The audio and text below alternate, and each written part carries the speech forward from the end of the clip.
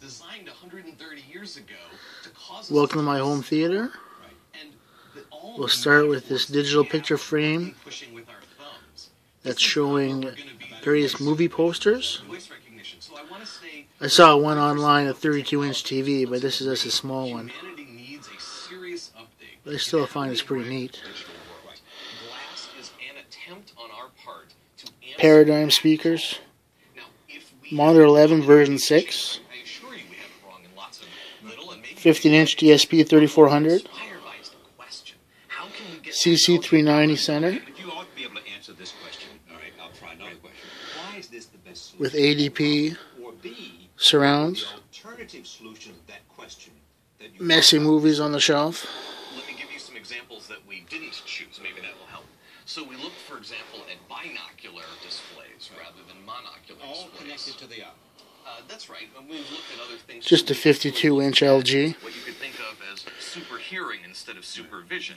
LED lights behind. Because while our ears are a powerful way of receiving information, we receive The essential popcorn maker.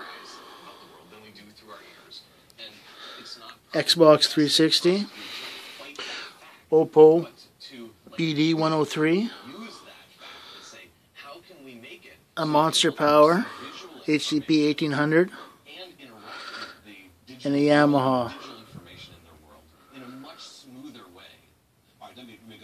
RXV 3900. 150 times 7.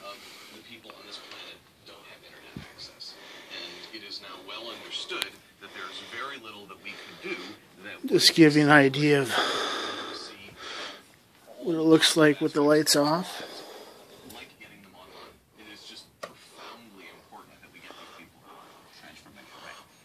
Here's an analogy that I would give for you. We know how to make concrete. And the system's in flux right now. I have the dipole speakers, so they're not really, they don't have to be hung where they're supposed to be. And I'm not sure on the placement yet. I think I might switch my room back around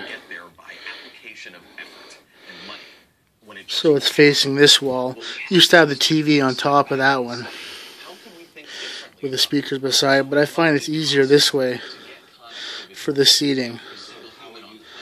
I have a love seat, single chair, and of course a couch on that side. Well, hope you enjoyed my theater. That's it for now.